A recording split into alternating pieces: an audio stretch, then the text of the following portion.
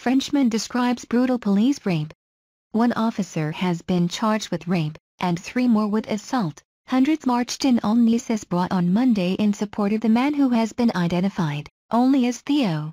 The 22-year-old said he left his house and found himself in the middle of a police identity check, targeting drug dealers, by chance last Thursday. This story contains details that some readers may find disturbing. Theo said he was sodomized with a truncheon, as well as racially abused, spat at and beaten around his genitals. He has undergone emergency surgery for severe anal injuries, and has been declared unfit for work for 60 days. He remains in hospital, where he spoke to his lawyer. He said the police operation quickly turned violent and he was set upon by 4 officers. He struggled to make sure he was in the view of CCTV cameras, and asked the officers why they were doing this to him. He said one officer proceeded to pull his trousers down and rape him with a truncheon. "I fell onto my stomach, I had no strength left," he said. He was then sprayed with tear gas around the head and in the mouth and hit over the head, he said.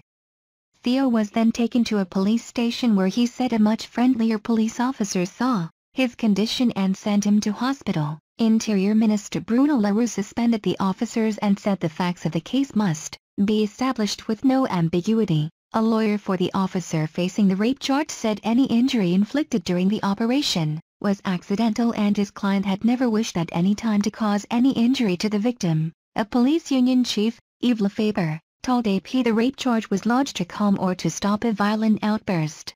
Feeling of humiliation and unrest was reported in the neighborhood over the weekend and continued on Monday evening. Reports said a dozen cars were set on fire, rubbish bins burned and arson attempts made on 2 restaurants. 24 arrests were made.